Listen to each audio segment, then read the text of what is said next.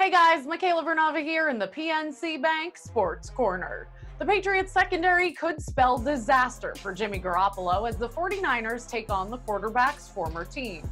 According to Pro Football Focus, when Garoppolo releases the ball in less than 2.5 seconds, he has a league-best 134.6 passer rating with 7 touchdowns and no picks.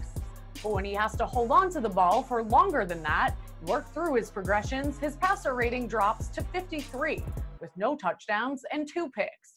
The Patriots have the 3rd best coverage grade, according to Pro Football Focus, so Garoppolo may have a hard time finding his initial targets and be forced to survey the field. And the numbers show that this might not be a good thing for the Niners.